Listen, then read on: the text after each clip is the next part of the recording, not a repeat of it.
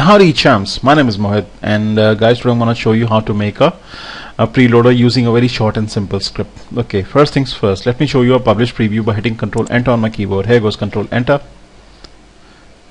Once again to simulate the download, guys, and as you can see that the preloader is running from left to the right, and the moment it reaches 100%, guys, you will be able to hear music. Okay, but what I'm going to do is I'm going to terminate the published preview right now, and I'm going to rebuild the whole process in a new file so you can learn from scratch exactly what I did. I'm going to save file in a new and choose Actionscript 3. Let me say OK. Okay, I'm going to draw a rectangle first, like so.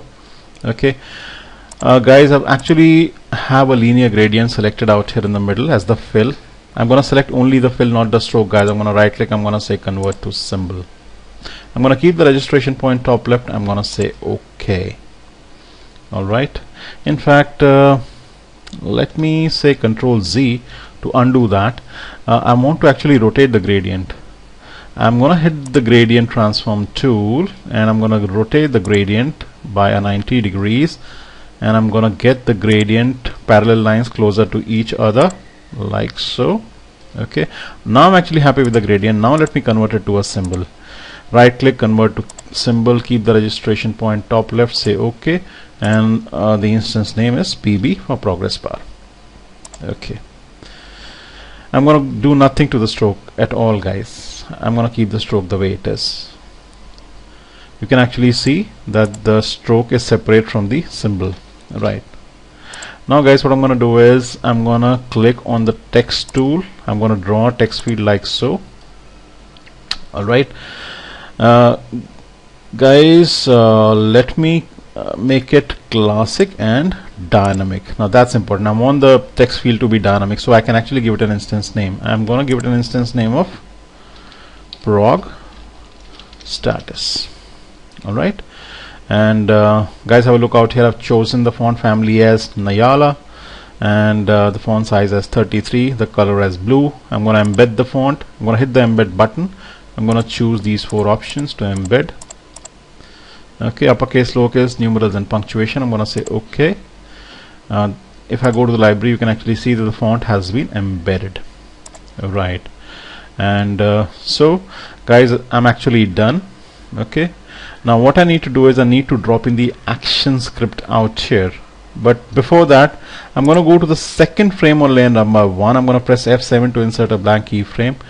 I'm gonna let's save the file first. Hit save, and let's call it a smart preloader.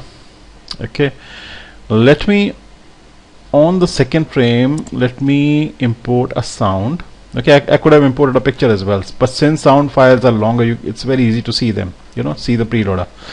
So let me say import to library, and then from the desktop let me fetch in a royalty free music clip. There it is. It's getting imported to the library, guys. Let me go to the library. This is the royalty free music, guys. I'm going to right click. I'm going to apply certain compression ratios to it. I'm going to go to properties, and instead of default, let me set it to, let's say, MP3. Let me increase the bit rate to, let's say, 128. Let me make the quality best instead of fast. Okay, and let me say OK. So I've applied a compression ratio which will keep the quality better or best.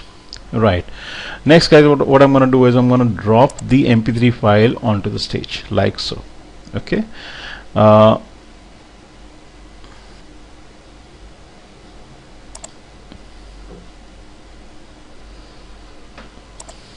right. Okay, now that the music file is on the stage, guys, I need to make sure, if I click on frame number 2, that the sync is set to event for the sound clip wallpaper. Yes, it is set to event. That's just make sure that it's set to event. Right, now, guys, what I need to do is I need to go back to frame number 1 where we have the preloader, and I need to use the Actionscript out here. So what I'm going to do is I'm going to go back to the previous file that I'd made. Okay, I'm going to go inside the actions panel. I'm going to fetch the action script that I'd written. I'm not going to write it all over again. I'm going to go back to the new file, and I'm gonna drop in the ActionScript out here. Okay, so basically what I've done is I've dropped the ActionScript on layer number 1, where we have this movie clip PB for progress bar, and where I also have the progress status classic dynamic text field. I've dropped the ActionScript out there. Okay, now let me save the file and test the movie, as we technically call it, or test the preloader. I'm gonna hit Control Enter to export the Swift file. Okay, and here it comes. Just taking a little bit of a time, guys.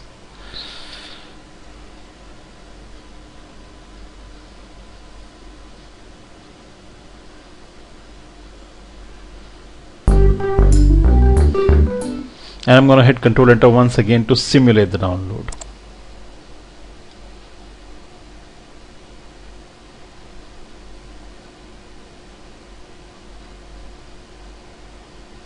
Okay, I immediately see a problem out here. The fill is actually overlapping the stroke, so I'm going to cancel it now. I can quite easily overcome that. What I can do is, let me remove the stroke from inside the fill from inside the stroke. Let me double click on the stroke, right click and say convert to symbol. Okay, let me keep the registration point top left. Let me say OK and drop the fill back inside the stroke. Okay, now that problem wouldn't appear. Let me hit Control Enter once again to simulate the download, guys. Control Enter once again.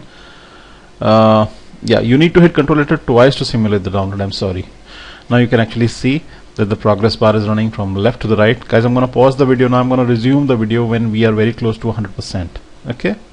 Okay, guys, I have actually resumed the video because we are very close to 100%. The moment the preloader does a complete 100%, you can actually hear the sound, as you'll soon see.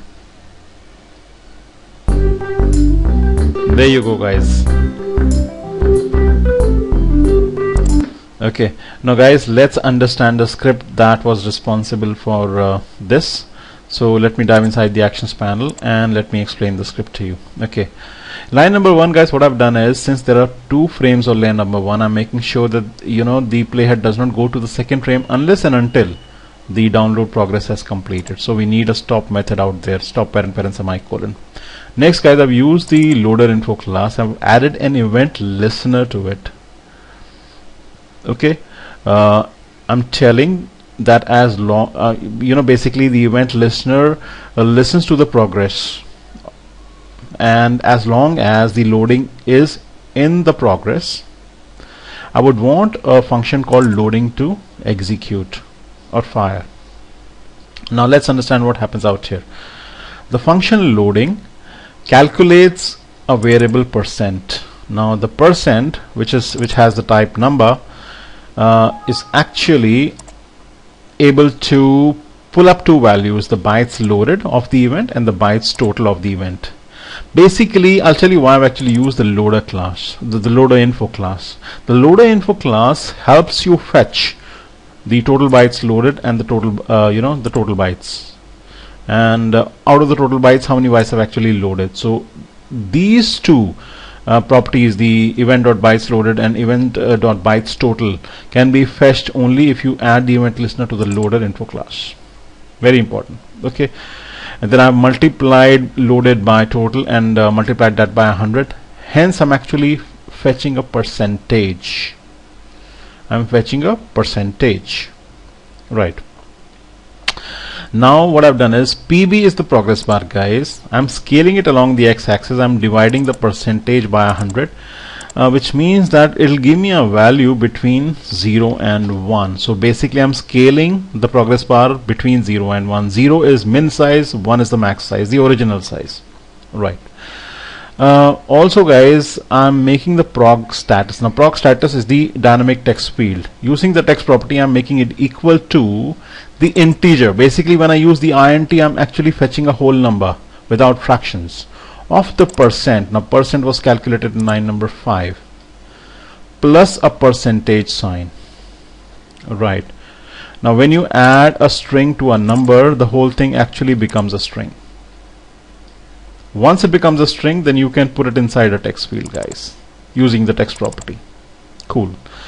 And in line number 10, I've used an if conditional which says if % becomes equal to 100, basically when the loading progress is completed, please go to the next frame. Next frame means next frame and stop. Or if the situation warrants, the next frame could be replaced by a play parent semicolon instead of next frame parent semicolon. That depends on the situation, whether you would want the playhead to go to the next frame and stop there, or whether you would want to go to the next frame and resume playing. Now that depends on the situation. Here we just have 2 frames, so it's okay to say next frame. Alright, so before I terminate the tutorial, guys, let me hit Control Enter once again to test or export the Swift. Once again to simulate the download. Okay, so working to perfection, guys. Absolutely working very well, very smoothly. Okay, guys, let me tell you that this is one of the shortest ActionScript 3 script for a preloader. Trust me on that. Take my word for it. Alright, very simple, very short, and very easy to write. Okay, so guys, I hope you like this tutorial. I found it, I was pretty impressed with my effort. Okay, so I hope I'll see you very soon with yet another tutorial. You have a good day, guys. Bye bye. Peace.